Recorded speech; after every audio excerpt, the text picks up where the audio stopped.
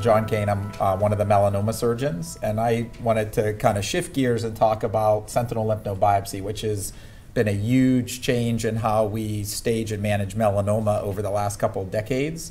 But like many other things, I think it's important to know what it can and can't do, because at the end of the day, it's just a procedure. So why do we care about lymph nodes in cancer? And for those of you who do know me, I don't think we should just do things because we're supposed to do them. I think you should always ask yourself, why are we doing this? What's the benefit? What's the risk? Lymph nodes are part of the immune system. You've got thousands of them in your body. They drain every part of your body, the normal watery fluid. And basically their normal job is they're looking for infection. So the swollen glands that you get whenever you have a sore throat are your lymph nodes responding to the infection and going back to normal. So why do we care about them so much in cancer? Because they're not a vital organ. You can live without them. You can't live without all of them, but in an area you can live without most of them. Well, one of the reasons is what we learned, and this isn't just for melanoma, but this is for many cancers. If your melanoma can get to lymph nodes, there is a higher chance that you will develop distant spread. So it's very predictive of your risk of getting distant spread, which then does define survival. If the lymph nodes are involved, we can remove them and cure somebody. So lymph nodes in and of themselves are not incurable. That's why they're typically stage 3 and not stage 4. And as you'll hear from Dr. Pujanov, it helps guide the insurance or the adjuvant therapy. So if somebody is high risk, can we do things to treat their whole body to improve their chances of being cured? So for many, many years for melanoma, if you wanted to know if your lymph nodes were positive, we would just take them all out. We'd remove all the lymph nodes in your groin, all the lymph nodes in your armpit. Same as for breast cancer. So from that standpoint, that was kind of the standard of care for staging. And if they were positive, they needed to come out, and you weren't happy that you were stage 3. If they were negative, you loved the good news that you got, that you had a better chance of being cured, but you might end up like this. So one of the consequences of removing all the lymph nodes is lymphedema. So you now have this congestion of the lymphatic fluid. It can't drain through because the lymph nodes are missing, and it can be managed, but it can't be cured. So from a quality of life standpoint, having all of your lymph nodes removed wasn't really the best idea. So I would like to say I could take the credit for this idea, but as Dr. Ernstov said, it was Dr. Morton at the John Wayne Cancer Center, Cancer Institute. He came up with a very interesting concept, and think about it like a subway. So that's the DC subway. If I get on the red line in, say Shady Grove, the first stop after I get on is always the same stop. You can't skip that and get onto the other line. You can't go 2 stops and things like that. So it's a very orderly progression, and it's the same every day. And that's exactly the same for your lymph nodes. So for every part of the body, they drain through the same series of lymph nodes every single day. So just as Dr. Ernstov said, the sentinel node is the sentry. If this tumor is going to spread to lymph nodes, it has to go to this one first before it can get to the rest of them. So if you wanted to know if the patient's cancer had learned how to spread to lymph nodes, you really only have to look at this one. You don't have to look at all of them. So this was a very simple concept, and I tell people it's a combined treasure map pregnancy test. So the treasure map is we're going to use radioactive dye to tell us where to dig. So we're not just randomly guessing what lymph nodes we should take out. This will tell us exactly where to take them out.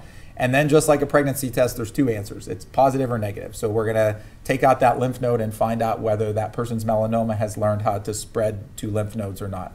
So the same day we're going to do all this surgery, the patient goes down to the nuclear medicine department, and what you can't see, this was a melanoma on the left foot. They inject some radioactive dye. It gets taken up in the lymphatic tubes, and this is a lymph node in the left groin. So you can see it lights up and becomes temporarily radioactive. I know I don't need to take lymph nodes out behind their knee or in the right groin, because this tells me it's that lymph node in the left groin matches that piece of skin where the melanoma was. We then take the patient to the operating room, and we use a little handheld Geiger counter, and it lets us localize right where that radioactivity is. So what you can't see here, that incision's barely more than 1 inch in size. So when taking them all out is from your lower abdomen to the middle of your thigh. We can go in and just take out the 1 or 2 radioactive lymph nodes, and those are the ones that match that piece of skin. And then I send them to Dr. Bogner, and he works his magic, and about 2 weeks later we get an answer. If you were listening closely, Dr. Ernstov said that Dr. Bogner's lazy. So if I give him all the lymph nodes, he just cuts them in half. He goes, oh no, that one's negative, oh no, that one's negative. But if I only give him 1 or 2, he goes crazy, and he slices it up into multiple little slices.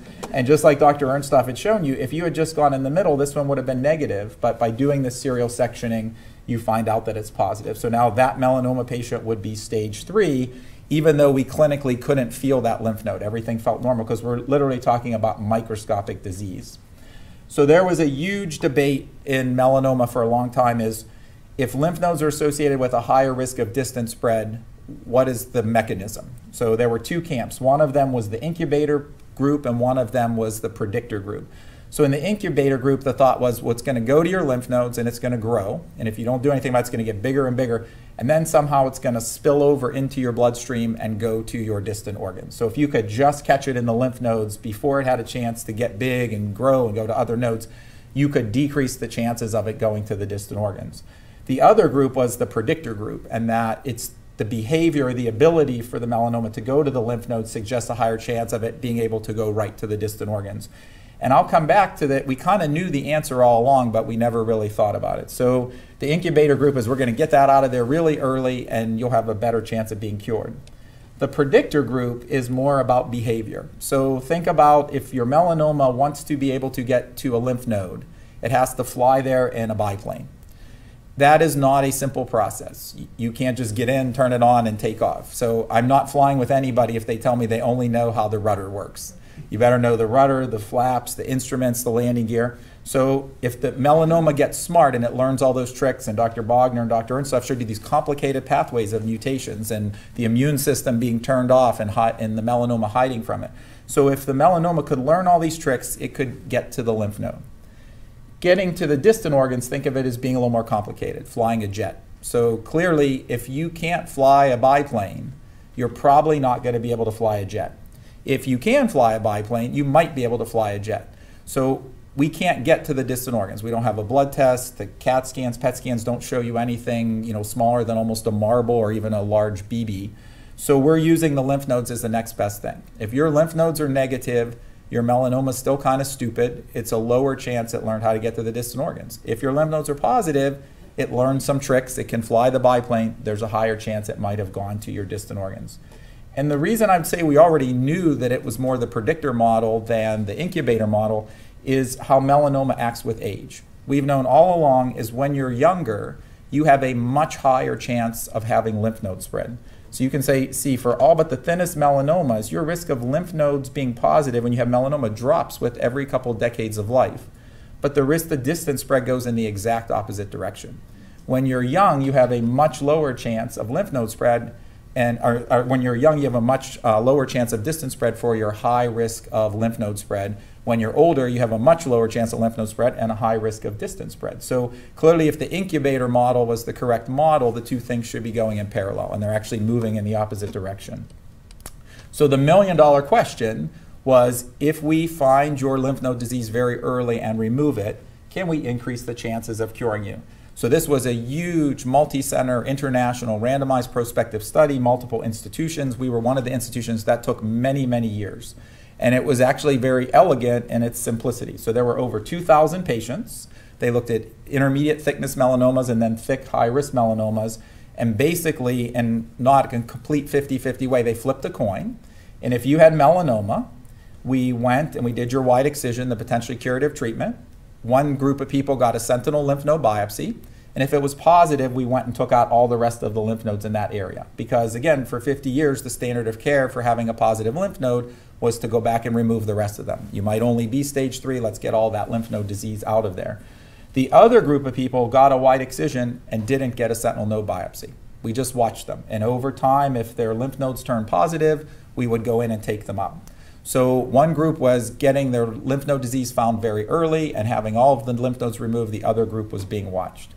And what did we learn from this study? Well, the most important thing I think we learned is your sentinel lymph node is very predictive of your risk of distant disease or your prognosis. So it's an extremely valuable prognostic factor. You can see for intermediate thickness melanomas, about 85% of people, if they're negative, will be fine, whereas 62% of people if they're positive. Even in thick melanomas, where the risk just from the primary tumor is very high, there was still a difference. If you have a thick melanoma and your lymph nodes are negative, you're going to do better than a similar group of people with the same thickness and their lymph nodes are positive. And if you think about it like scissors, paper, rock, the lymph nodes almost trump the other factors. So you would rather have a 2 millimeter thick melanoma and have your lymph nodes be negative than a 1 millimeter thick melanoma and have your lymph nodes be positive. So extremely predictive. We could now sort people one more time and say, well, for the features of your melanoma, your lymph nodes are negative. You're going to do much better than we would have predicted had we not looked at the lymph nodes. Or you're a little bit higher risk. We may need to think about doing some other things. What it didn't do was change survival. So this is melanoma-specific survival. So this isn't the person died of a heart attack or old age or a car accident. This was the dying from their melanoma. And you can see in both the intermediate thickness groups and the thick melanoma groups, the survival was exactly the same. So whether we got that lymph node disease out very early when it was positive or we waited and dealt with it later, you still had the same chance of being cured. What else did we learn from this study? What was interesting is by finding it early, most people only had one positive lymph node. In fact, many of the times it was just the sentinel node. When we took all the rest of the lymph nodes out, they were negative. So we did find it before it went to the second subway stop and the third subway stop and the fourth subway stop. And you can see actually in the patients who you watched them and waited till it showed up, you know, almost 1 in 4 or more than 1 in 4 would have at least 4 or more positive nodes. So if we were trying to get control of this lymph node disease, then finding it early would be a good thing, but it didn't seem to be changing survival. So this sentinel node came out in the early 90s. We started doing it at Roswell in 1996. And again, the standard of care was if you had a positive node, whether we could feel it or it was a sentinel node, we took the rest of them out, what's called a completion lymph node dissection.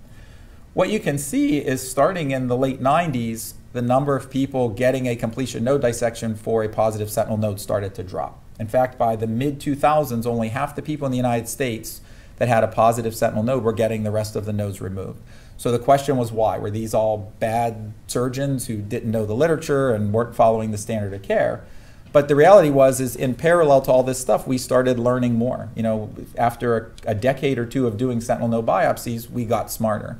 And one of the things that we learned is we could predict the likelihood that the non-sentinel nodes, or the second and third stops on the subway, would be positive or negative. And the first part's a little bit busy, don't get too lost in the details.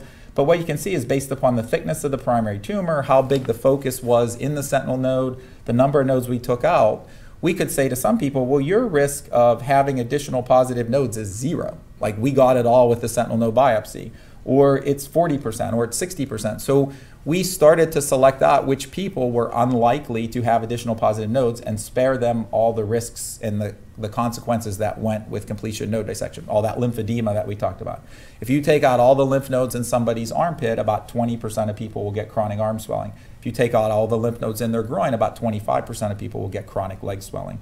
So we wanted to start to spare the patients the consequences of removing them all, doing the completion node dissection, if it wasn't going to help them.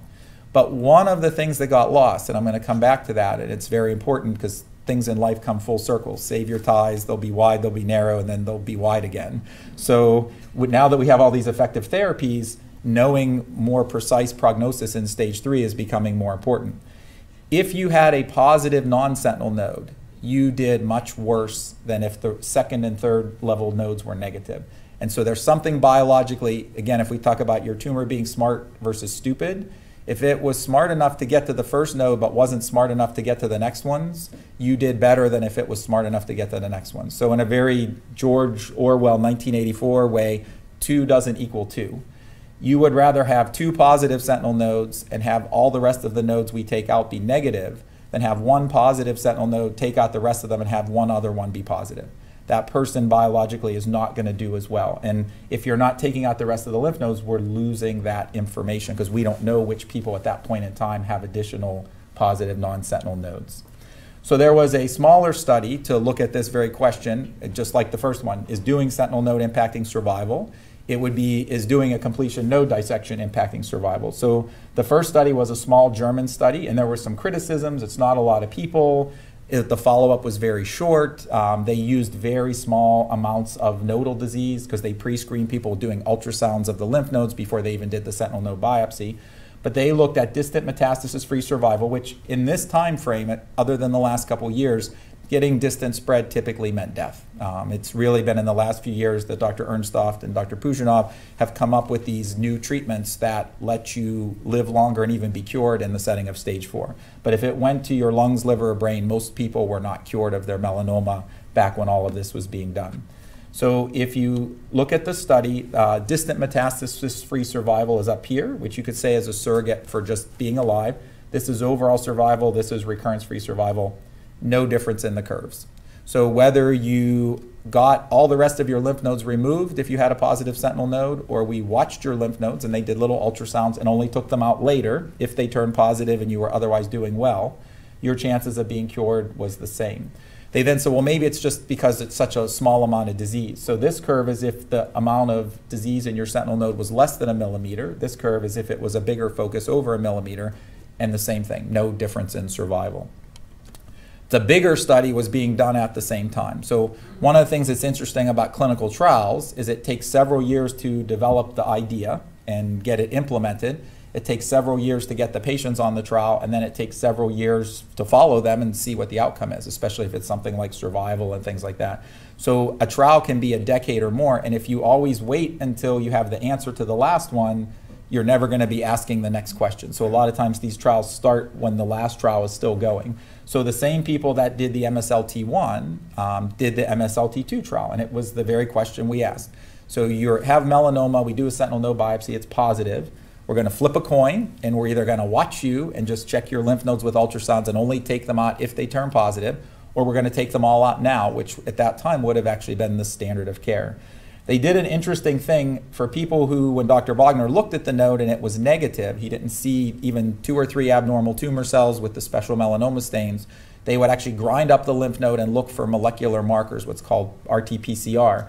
And they included those patients in the study, which was another criticism because that's not the standard of care. We don't take people with negative lymph nodes and subject them to a node dissection just because there was some weird marker in there, 4 or 5 markers for melanoma. But that was included as part of the science in this study. And what you can see here, this is melanoma-specific survival, no difference. So whether we waited and only dealt with your positive lymph nodes later, or whether we took them out now, when you had your positive sentinel node, same chance of being cured. So then they asked, well, maybe it was just that weird RT-PCR group. So they separated them out, and you can see even by the standard looking at it under the microscope and seeing the melanoma in the sentinel node, the survival was the same. This is disease-free survival. So disease-free survival means coming back any place. It could be where it started, in the lymph nodes, in the distant organs. And there was a small but real difference in disease-free survival. But all of that was the lymph nodes. So this is nodal recurrence-free survival. So clearly, if you know on average 20% of people still have melanoma in the other lymph nodes, they're probably going to have it come back over the time that you follow them. This is distant disease-free survival, and there's no difference. So yes, if you don't get your lymph nodes removed now when you have a positive sentinel node, probably 1 in 5 people at some point we're going to have to go back and take out the rest of them when it shows up. But it's not impacting your chances of being cured in any way. I think this is very interesting because a lot of patients wonder, we give them this mumbo jumbo. We're going to follow you every 3 months for the first 2 years, and then every 6 months till year 5, once a year till year 10. People wonder, well, how comes my friend had pancreas cancer and they only had 5 years of follow-up? And the 2 parts of it is the risk of it coming back is front-loaded. It is highest at the beginning and drops off over time, and every cancer is different. So melanoma, people do recur sometimes 7, 8, 9 years out. Pancreas cancer, if you're alive at 5 years, you're going to be cured. It doesn't come back 7, 8 years later. So what you can see in the observation group is that these are the people who had a positive sentinel node and we're just watching them. The risk of the lymph nodes showing up was highest in this first couple years. You can see the curves going up, up, up, up, up, and then it starts to level out, but it takes about 10 years to flatten out. So that's why you're being seen every 3 months. For distant spread and lymph node spread, the highest chances in those first couple years, and then the risk is going to start going down over time. But there are events still happening 7, 8, 10 years later. You can also see that surgery wasn't perfect, and I'll come back to that because that's going to be, I think, one of the things that's gotten lost in all of this.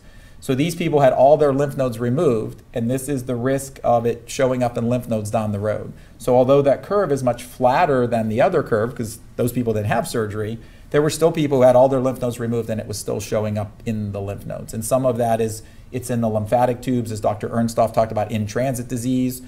When we remove the lymph nodes for node dissection, we're not removing the individual lymph nodes. We're just identifying all the things that stay and taking everything else out. And then Dr. Bogner in pathology are looking through to find all the lymph nodes that are in there. Another thing we learned from this study, so remember, this is people who had a positive sentinel node, so we know they're all stage 3. A lot of the previous prognostic factors, the sex of the patient, their age, the location, didn't really matter anymore. So once you're stage 3, some of those things aren't so predictive. Some things still were. The thickness of your melanoma, whether it was ulcerated or not. So if you had a 4 millimeter thick melanoma and your nodes were positive, you didn't do as well as a 1 millimeter thick melanoma with positive lymph nodes. What disappeared was the number of lymph nodes, which we used to think was very important. You know, you'd rather have 1 positive than 2, 2 positive than 4. Once you had a positive sentinel node in this study, that didn't seem to make a difference. What made a huge difference was positive non-sentinel nodes. So remember, this group didn't get the rest removed, so we don't know that they had positive non-sentinel nodes. If you had the rest of them removed and you had additional positive nodes, you were almost twice as likely to die from your melanoma as not. So when we're not doing the completion lymph node dissection, we're missing that extra piece of information. So I always think in life, you know, the saying, there's no free lunch. There's good things and bad things to progress and changes and new things that develop. So what have we gained in this 20+ year journey? I think the most important thing is the status of the sentinel lymph node is very predictive of your melanoma survival. Most people with cancer, their $1 million question is, how am I going to do? You know, they have to plan their life. If we can sort them one more time and say, you're going to do better than we thought based on the thickness of your melanoma and the ulceration, or you're going to do a little worse, that helps them make some decisions, make some plans in life. But this drops off at the 2 extremes of age. And what I mean by that is if you're a younger person and you have positive lymph nodes, you still have a pretty good chance of being cured. The biology is different. So there are 20-year-olds with positive lymph nodes that still only have a 20% chance of getting distant spread. On the flip side, if you're in your 80s or 90s and we do a sentinel node biopsy and it's negative, it's not so warm and fuzzy because we know that older patients tend to have negative lymph nodes but still have a higher risk of distant spread. So that prediction of positive is bad, negative is good kind of drops off at the 2 ends of everything. Most patients don't need a completion lymph node dissection if they have a positive sentinel node biopsy. If you think about that lymphedema, having that for the rest of your life, if we can wait now and only remove the lymph nodes in the people that prove to us that they have other positive ones and they really need it to cure them, then if they get lymphedema, they can live with the consequences. So now we don't subject everybody just because one node was positive, you're going to lose them all.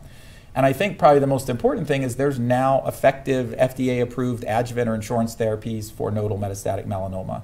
A few years ago, when the person's sentinel node came back positive, we'd have a discussion. They'd say, okay, well, now you just told me I have a little higher chance of getting distant spread. What are we going to do? We'll follow you closely. But now I say, oh, no, you're going to go visit medical oncology. You may go with immunotherapy. You may go with BRAF/MEK inhibitors. So we have a way to sort of stack the deck in their favor and say this wasn't just about getting information. This was about getting information that we're going to act upon and do something different to try to cure you. Well, what have we lost? So I think one of the things that's very important is that staging. If we're not taking out the rest of the nodes when somebody has a positive sentinel node, we don't know about that non-sentinel node status. So for somebody who's on the fence, maybe they've got a 30% chance of distant spread based on that 1 positive sentinel node. Taking out the rest may actually give them the information they need to decide whether they're going to pursue the adjuvant therapies or not. I would also say that we're going to quickly have a generation of surgeries who don't know how to do lymph node surgery for melanoma. So I've been in practice for almost 20 years. An axillary dissection for melanoma is very different than for breast cancer. A groin dissection is an operation we don't typically do for most other cancers. So for our surgical oncology trainees a few years ago, in the 3 months they would rotate with us, they might do 14 groin dissections and 15, 16 axillary dissections. I have fellows now in 3 months that are seeing 2. And that's better for patients, but I always tell people, I have dysplastic nevi, I have a lot of sun exposure in my life. If I get nodal metastatic melanoma, I need to have them removed, I want to find somebody who knows how to do it, and I can't do it on myself. It's kind of tricky with mirrors and being awake and stuff. So I think as a society, we have to address this. We don't want to lose the ability to take care of people that need a certain type of surgery. And I think it's going to complicate the design and interpretation of future clinical trials.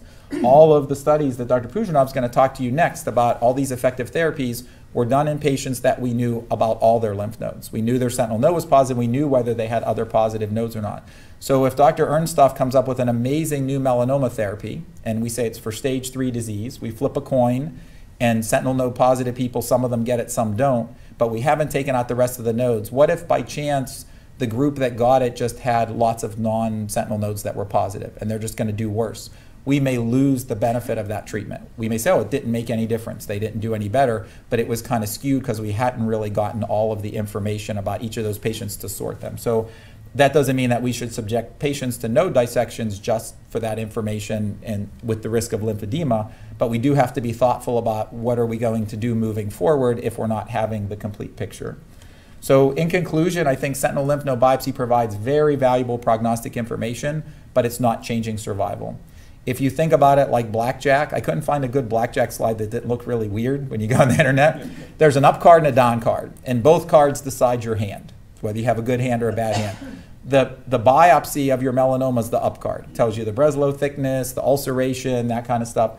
The down card, we don't really have a way to look at it. It's the distance spread. In 2018, we don't have a test for microscopic disease in your lungs or liver.